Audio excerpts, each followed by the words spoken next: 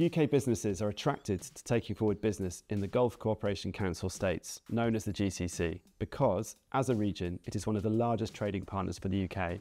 The Middle East, in particular the 6 countries that make up the Gulf Cooperation Council, are therefore very important trading partners for the UK.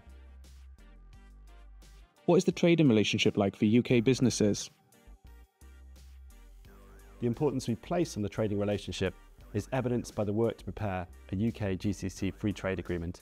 And even now, there are huge opportunities for UK exporting businesses across a range of industries as the region moves away from its traditional oil-based economy. Ease of doing business is improving in GCC countries. However, UK businesses can still face a number of challenges when registering and protecting their IP in the Middle East. What are the typical issues UK businesses might face? A common problem we have seen in the region is a general lack of awareness of IP and IP rights. But this is changing. Saudi Arabia have a national IP strategy, and we are working closely with key stakeholders in the region to make sure that the IP regime works well for exporting businesses, and that IP is properly regarded as a key business asset.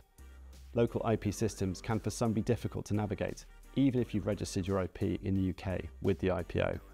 So we can help to guide you through these systems and support you as you build your business overseas. So do reach out to the IPO. We can help you to navigate these challenges and succeed in an important market.